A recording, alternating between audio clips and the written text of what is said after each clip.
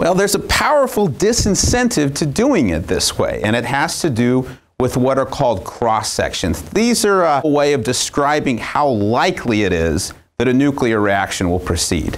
Look how much bigger the cross-sections are in thermal than they are in fast. How many of these little dots are we going to need to add up to this size? We're going to need a lot. So this is why it was a big deal to be able to have performance in this region of the curve. Those little bitty dots, they're up here in this part of the curve. Okay, this is the fast region. This is the thermal region.